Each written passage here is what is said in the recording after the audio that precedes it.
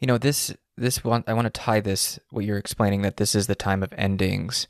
I know that you and I, in previous interviews, and also in our interview with Barbara, we talk about denial. That we are, you know, we frame that specifically within this discussion around climate disruption and the ecological crisis, that we are witnessing really unprecedented change that there's maybe a few things that could be done to maybe mitigate some of the worst impacts of it, but I mean, we're way past the point of return on this when it comes to the climate crisis in particular. And how we all, when we come to that information in our own way, in our own lives, we have to confront our own denial. And it comes in waves. It's not like you just come to this place of complete acceptance and you just, all right, I'm good.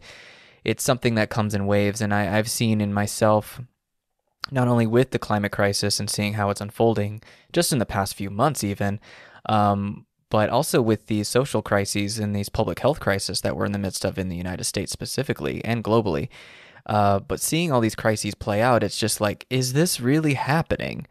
And there is this part of me that's very real that I have to speak with. I'm learning to speak to these different parts of myself and accept them for what they are. But there's part of me that's like, I really just wanted to go back to the way it was, whatever that was, even if it was shit. I wish it wasn't like this. And I know a deeper part of me knows that that's not ever going to come back. We're never going to have that. And if you frame this pandemic and these social crises within the broader crisis of the climate crisis and the ecological crisis, this is just a dress rehearsal. This is just getting us ready. I mean, if you could say that, getting us ready for even deeper, more disruptive events that are on the horizon, and we can see them playing out right now. And so I guess to speak to this thing where I think a lot of people that are in our field of discussion, our circles where we're talking about denial and accepting climate disruption, I think even these people that are wanting to have those discussions about climate disruption are having a hard time even accepting what's happening right in front of their face, very, very close to them, which is happening on a social, cultural level, and a public health level as well. I'm just curious if you see those parallels there of the denial of what's happening. People are seeing people get shot at these protests. They're seeing a lot of disruption happening right now. They're seeing a president, like you pointed to, that's just blatantly dog whistling to white supremacists in this country right now. People think that an election and getting him out of office is going to bring us back to some sense of normalcy. And to me, that just reeks of denialism. So I guess to ask and frame that for you, which is what parallels do you see in the discussions around climate disruption and acceptance of that reality and an acceptance of the reality of where we are socially and culturally right now? Right, right. Yeah, you made, I mean, really several really good points and articulated a lot of it really well. And first I want to, for a long time, I've been really critical of how much denial there is in this country, and not just on the right regarding the climate crisis and other crises and racism and xenophobia and sexism and all these things that Sure. it's so blatantly obvious that the right does, but even on the left, things like the Green New Deal, and there's this softer denialism on the left with these crises, and I think that includes even how we look at this upcoming so-called election, like that people still behaving as though that's going to be some kind of agent in change this far along in the death of the empire. So, but regarding the climate crisis, in all of this is I think it's very, very important again that we talk about the right way to do endings.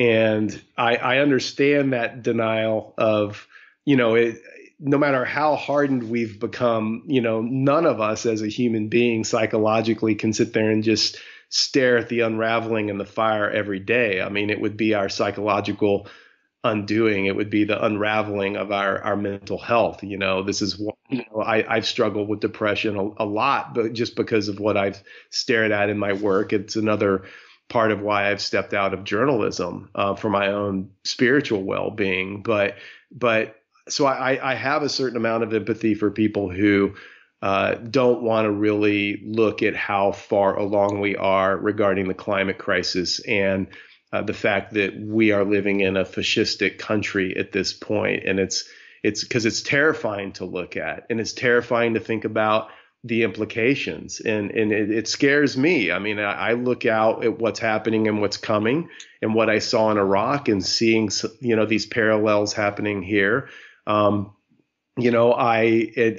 understanding that when things start to unravel at a point here, we have, organized militia attacks in different cities on a broader scale, happening, probably in the coming months, and a lot more death and a lot more insecurity and a lot more chaos. Like, who wants to live in a world like that? I mean, that's very, very frightening. So I have empathy for people that don't really want to see that. And I think it's easier for me to see because I've worked a substantial part of my life in war zones, not just in Iraq, and see what happens when societies unravel. And that there's the vast majority of the people they're very humanitarian and look out for each other and care for each other. And I've seen some of the most beautiful, selfless acts of humanity in those situations. And I've also seen utter barbarism where there's a smaller minority group that will take advantage of the situation and kill and loot and basically turn really, really barbaric. And we're seeing that here too, which we've already talked about. But I think, the thing that I really am just, when I look out and I'm so baffled at how still people won't really understand how far along we are politically in this country, as well as how far along we are in the climate crisis, so that people can look at the amount of disinformation is so intense and denialism that people can't see the fact that right now in Siberia, 2.85 million acres of forest and tundra have burned in wildfires. It's climate disruption fueled wildfires.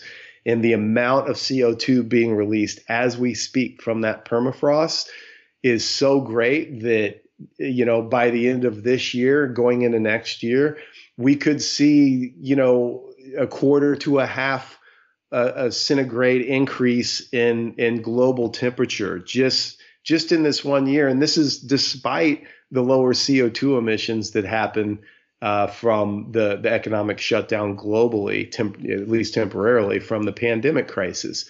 So what that's going to mean climatologically, and people will be surprised, even though we're seeing this happen right now in front of our face, or that people are going to be surprised somehow in November when we don't have a legitimate election or don't have one at all, even despite seeing all the writing on the wall and all the moves being made by this administration and the Justice Department right now, that somehow people are going to be surprised. And I think that's really a direct result of how this is a culture that won't and can't do endings. And that when you and Barbara and I had that conversation last summer for your podcast, and we talked about that, how this is a culture of the denial of death, that we are in the death process of whatever semblance of democracy that may have ever existed in this country is gone now. We are in an ending and a death process of huge swaths of the planet. I mean, like, let me put it this way to make it more personal, that I have two aging parents, both with pretty intense pre-existing health conditions, who live down in Houston, and I'm up in the Pacific Northwest. Houston right now, as we speak, is one of the epicenters of the virus. It's just exploding thanks to a right-wing governor who insisted on opening everything up despite being in a global pandemic. My parents, they're too afraid to travel. They're stuck there. My sister and brother and I have all taken efforts to try to impel them and urge them to leave. And they could come up here, or they could go stay at my sister's in the Northeast, where she lives on a small farm, and be a lot safer, at least, and have a good chance of making it through this without catching this dreaded disease. And they're too afraid to leave. And so I've had to accept that I got to see them in early March, and that might well be the last time that I get to see my aging parents, because if they end up getting this disease, of course, I understand that it would be foolhardy of me to fly during a global pandemic, because then I might get it. And if they get it and go into a hospital, I wouldn't be allowed in to see them anyway. So it's quite likely, it's quite likely that I have seen my parents alive for the last time. And now, how many other people in this country are having that experience? If you really think about it, it's probably millions of people. And I have to accept that, right? So Yeah. that's a very personal acceptance that I have to make. And I've had to get there just in the last week. This all came to the fore over the last week for me. And it's that same process now with the country, with the planet, with the climate. Like, look, I'm never going to see a polar bear because I've never seen one. I'm not going to be able to travel for a long time, nor do I even want to. And you know, if in 10 years or 15 years from now that changes, they may well already be gone by then anyway. And how many other people are going to have to say that right now, or say that about ever getting to see the Great Barrier Reef? I mean, go down the list, Patrick. How Mm. many things right now do we have to let go of because we're in a time of endings? And that also means this calls on us to be so present in our own personal process. And this is why I've not been writing, because I don't even know what to write, because it's like sitting in hospice or sitting at the bedside of someone that you love as they die, that my full focus on now is just being very, very present with my own personal experience of what's going on, and then understanding what's really, really important. And then how can I still find ways to serve during this time? And for me, what that has boiled down to is I have a small community of people that are living on or tied directly to this little piece of land where I and a few other people live up here on the Olympic Peninsula.